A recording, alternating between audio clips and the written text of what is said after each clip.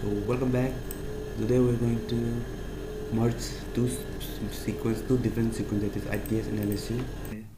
For that, we're going to load this. First, we're going to check this ITS in MF50. So we're going to first load this in Bioedit software and edit the ambiguous sequences that we didn't did it. So because we didn't did that before, so let's do it. Delete. I'm here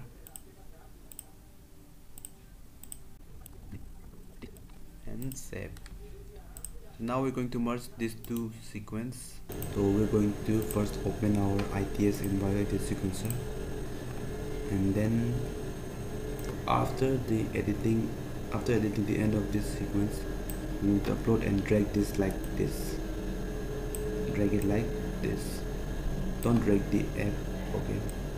Just drag the end of this sequence, and then open another file that is our LSU, and we will keep it here. So now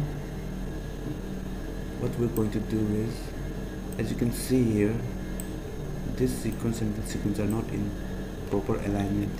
You see that Cerme Orientalis Angonsis minor nanospora.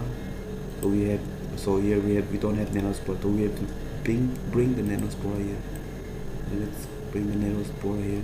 So like this, we have to make sure that all of these are in the same sequence.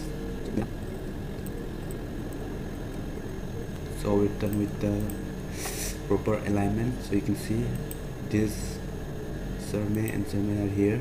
If you don't do that, we will merge, like for example, we will merge LSU of this and this, so it will not make any sense. So we have to make sure that all of these are in aligned properly.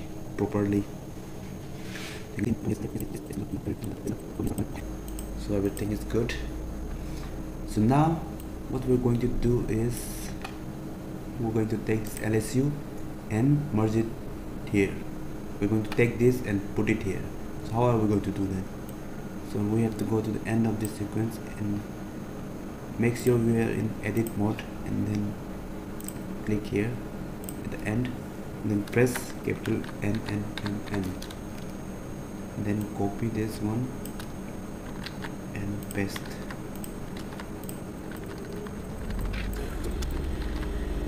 So you can see we have done all that. So now what we're going to do is take this and put it after this N.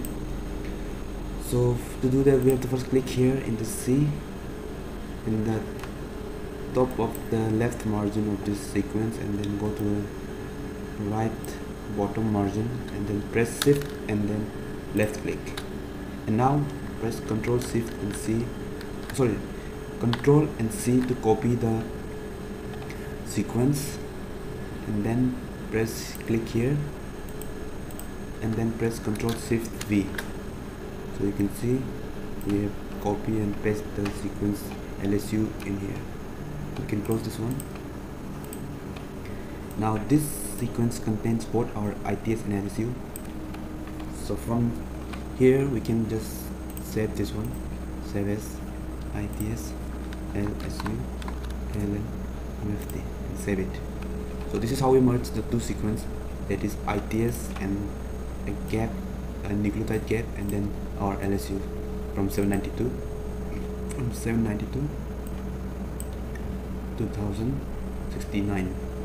That's so we're done with the merging. We have already saved, so we don't have to worry about it. We can just click now.